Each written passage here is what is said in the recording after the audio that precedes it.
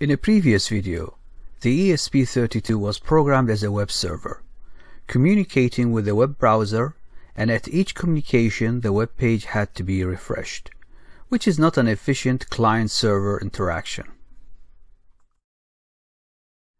In this video, the ESP32 is programmed again as a web server, but this time using AJAX web technology. AJAX makes it possible to update parts of a web page without reloading the whole page. AJAX stands for Asynchronous JavaScript and XML. The term asynchronous means that JavaScript is used to send and receive data without page refresh. XML is the format of the data which is sent from the client, the web browser, to the server. Using AJAX, we can create better, faster, and more interactive web applications.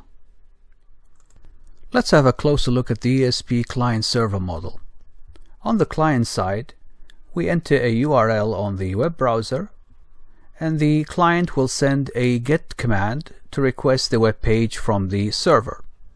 The server will reply with the HTTP version 1.1 by sending the web page to the client.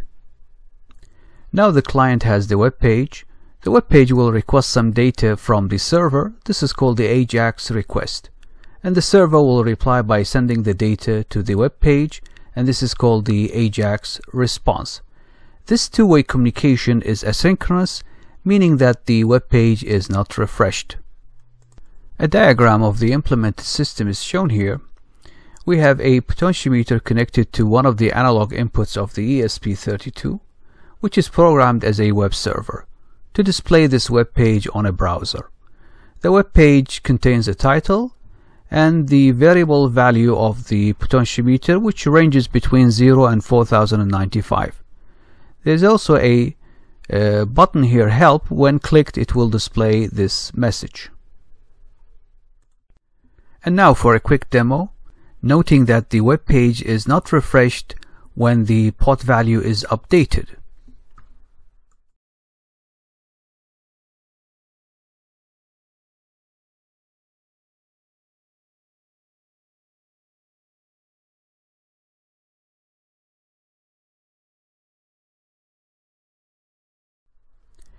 A quick look at the C++ sketch. This part of the sketch was explained in previous videos, so here I will just focus on the HTML side of the code.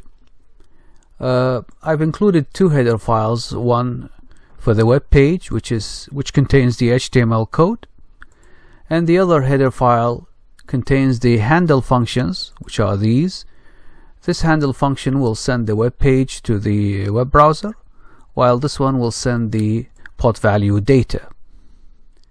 Let's have a look at the web page code. We start with the style tags, which contain the CSS part of the code. This is the card class CSS, which gives us this card shape here. And within the card class we can determine the width, the height of the card, the background color, the font type, and some other attributes of the card. Inside the body tags, we have division tags. Now the division tags enables us to display information in one area of a web page. So here, for example, this division is focused on the card class. It means that any of these HTML commands will reflect inside this card. This HTML command within the h1 tags will display for us this title here. And within the h2 tags, we have this command. Here we have a text pot value, which will be displayed here, and we have span tags.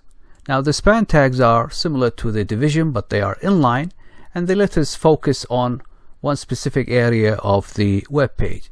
Here we are focusing on this text here, which will have a color of yellow, and it will have an ID called pot value, which will then be referenced within a JavaScript code. Within the h4 tags, we have the button tags to give us this button here. Now when this button is clicked, this JavaScript function will be called to perform some action. We also have within the h4 tags division tags, which will operate on this area here, and the ID of this area is my division, which will then be manipulated and referenced within a JavaScript code.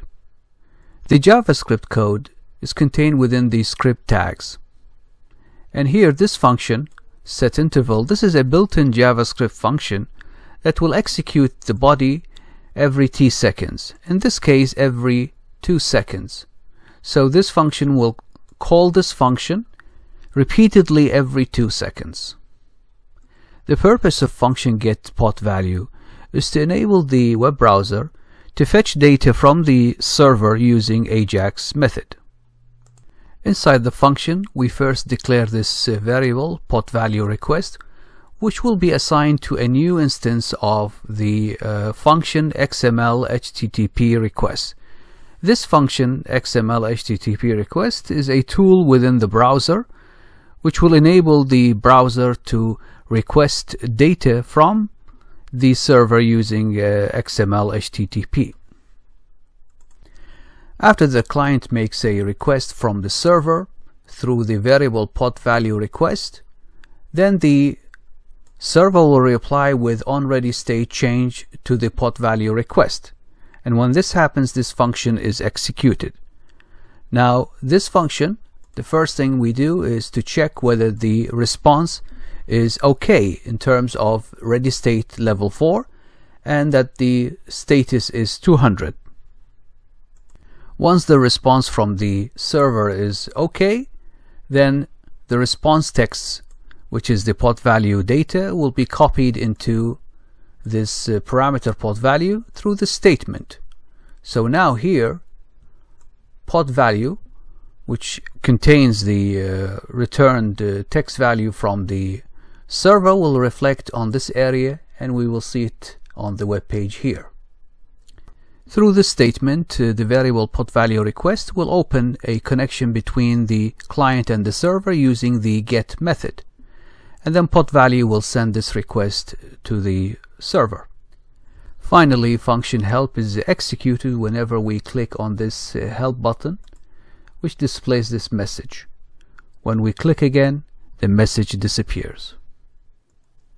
In a future video, the ESP32 microcontroller will be programmed as a web server using modern web technologies, namely WebSockets and JSON. Thank you for watching.